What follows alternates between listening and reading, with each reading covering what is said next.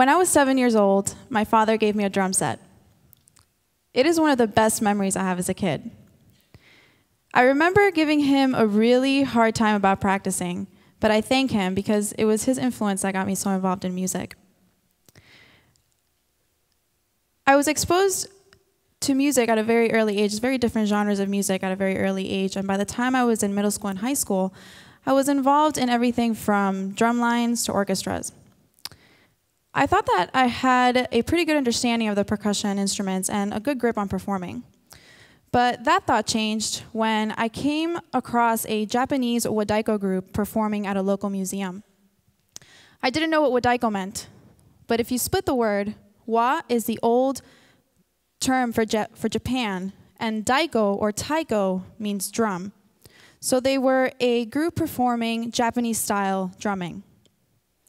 I was very impressed with their uniforms, their character, their technique, and of course the drums. But the one thing that impressed me the most was that most of them were not Japanese. So then I thought to myself, well, how can I join them? How can I be a part of that?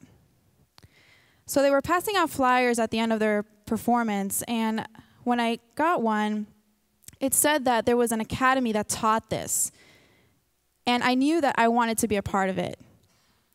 So I went to my first class, and when I got there, everything was really different.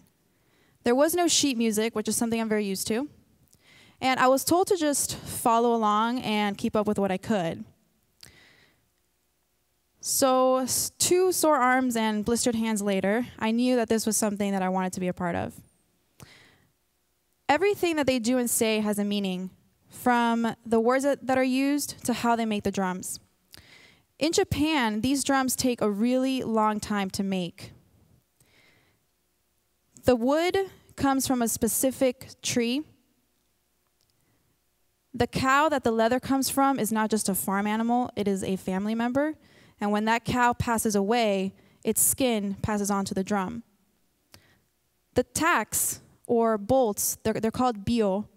They come from ancient samurai swords that are melted into these bolts to hold the drum together. Another aspect of Wadaiko is the hierarchy.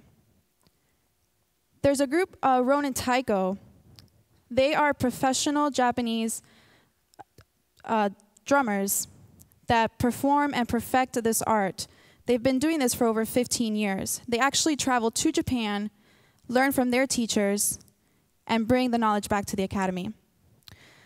The founder of Ronin Taiko and the founder of the academy is my sensei, Roy Anderson. And he, along with members of Ronin, preserved this art to pass it on to the members of the academy.